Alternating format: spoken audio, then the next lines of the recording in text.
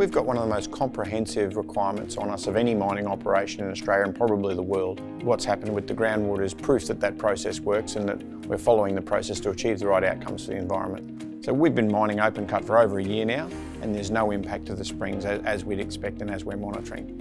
The future of the open cut also shows no impact to the springs. To protect the jobs of the people we got and create the jobs of the future, we have to do the right thing by the environment.